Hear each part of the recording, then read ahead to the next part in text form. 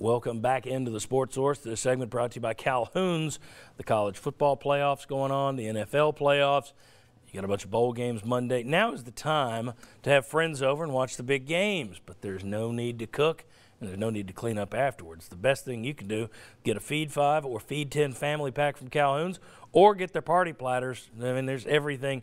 You go to their website, calhouns.com. You can take a look at their family feed, their Feed family pack, Feed 5, Feed 10 family pack, or their party platters. You can put anything in those things. Calhoun's, they do a great job, and you just have the food right there, box it all up, toss it out. Easy stuff. Calhoun's. All right. I want to welcome in Josh Ward. I didn't stumble through that at all. Josh Ward, good to have you here, and I actually managed to say your name correctly. I asked all you guys to kind of weigh in and vote on the biggest stories of the year for 2017 in terms of UT.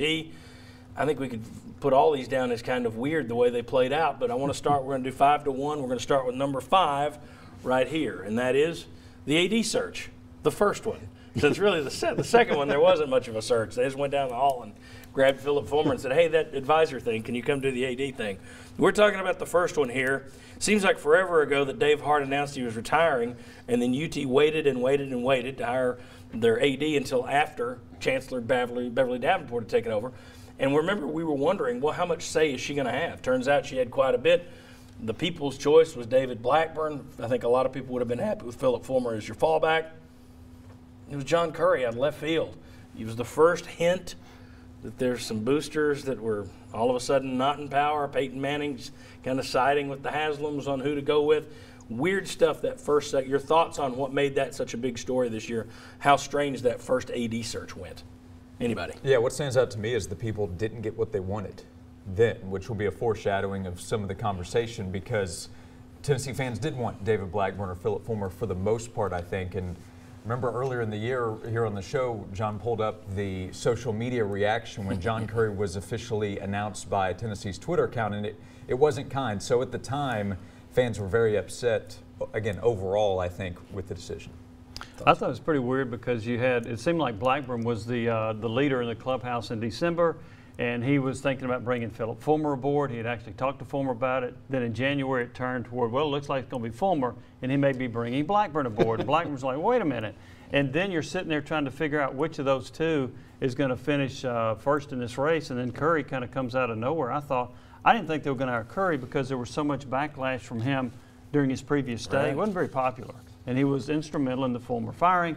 So that kind of was a surprise to see him jump in there and get the job. Any thoughts on that first one? Yeah, it was just a unique situation because you didn't have a chancellor that was going to get here, so everybody was getting the cart before the horse. There was all this time for speculation and backroom dealings and all that, but nothing was going to happen until you got a chancellor here. Yeah, I mean, it stands out to me, the downtime from August all the way past Christmas, and like we're talking about. And then when the definition came out about how important to the search criteria it was, it must be a sitting athletic director at a Power 5 school, and I still wonder where that came from. Who came up with that as the deciding thing? That popped up when Beverly Davenport arrived, so I'm guessing that was part of her. And it also might have been, again, you've seen some booster stuff play out there. Charlie Anderson and Phillip Fulmer thought they had the gig.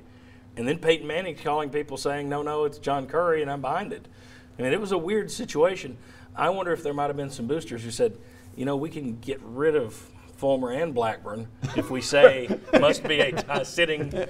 Exactly. It was a weird situation, and it foreshadowed a lot that was coming up this year. All right, so what was number 4? Well, this makes sense. Fulmer returns. It was AD search, non-search, number 2 of the year.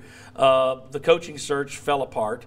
National writers were saying that Phillip Fulmer and others at UT were somehow sabotaging John Currie's search in order to get him out and get Fulmer in. I've never seen anything like that reported nationally, anywhere else.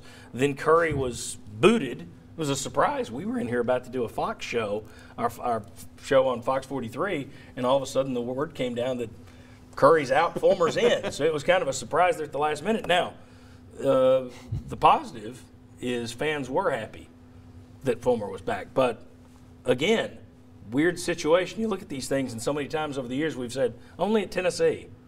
That was kind of an only at Tennessee thing.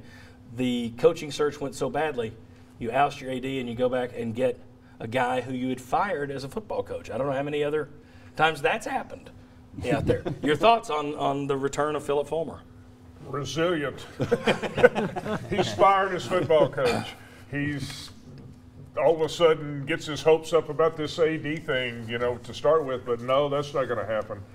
And by golly, when the smoke clears, there's Phillip Fulmer sitting in that AD chair. And it wasn't just the AD chair. He's kind of like, one of your top recruiters trying to hold some things together for that. So, I mean, there were a lot of things going on there. And even you summoned your athletic director, then John Curry, back from the West Coast. And technically, he's still not fired. Right. He's suspended without pay even now.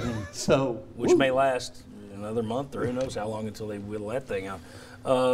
On the positive side, though, I think most fans at this point are happy with the fact that Phillip Fulmer, someone with UT ties, is back in that chair. Would you agree with that?